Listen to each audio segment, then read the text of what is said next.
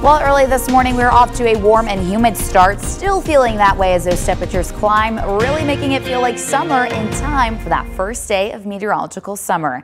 That kicks off today, June 1st. That summer heat will continue to dominate as we also continue to see that chance for isolated showers and thunderstorms.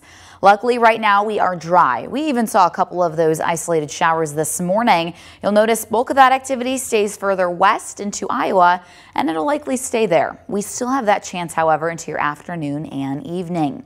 Temperatures are only going to continue to climb. As of right now, a lot of us into the upper 80s.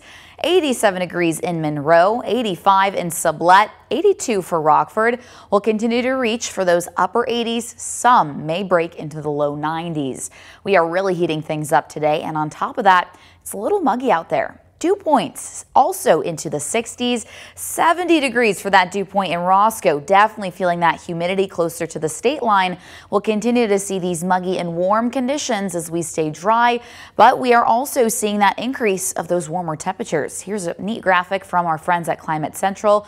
You'll notice over the last couple of decades, we are experiencing about 10 degrees of above average temperatures, leading to more warmer summer days. We might end up seeing longer summers moving forward as we continue to see this warming trend. We are going to end up seeing that slowly start to grow even more so as that trend moves forward. So that's something to look out for. And as of right now, we have an update for that drought monitor. You're seeing about 3/4 of the state abnormally dry conditions, also seeing that moderate drought develop for some. Here in the state line, we're just seeing those abnormally dry conditions developing in the yellow for a majority of our area. Something to keep an eye on as we are going to stay dry moving forward. We do have that low chance today and even tomorrow, but really not going to be a rainmaker. A lot of us may even dodge the activity completely. By 2 o'clock, we are right near 90 degrees. Then we see that chance for isolated activity to move in as your temperatures slowly start to drop. That's what you're seeing here on Future Track. Very isolated in nature. Notice some areas not seeing a whole lot of activity.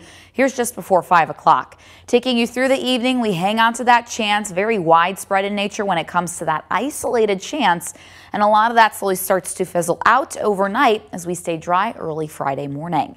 Temperatures, though, still back near 90 degrees this afternoon. Holding on to that chance for isolated showers and thunderstorms. So keep an eye on that. Might run into one of those showers as we drop into the 60s overnight.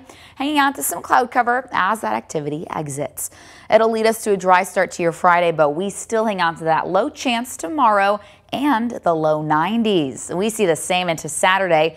The only difference is this weekend we stay dry. Plenty of sunshine. We are slowly going to drop back into those 80s as we get into next week. In your most accurate 10-day forecast, we slowly start to fall into those lower 80s by Tuesday. More comfortable, I'd say. Still seeing lots of sunshine and still little to no chances for rain, Manny.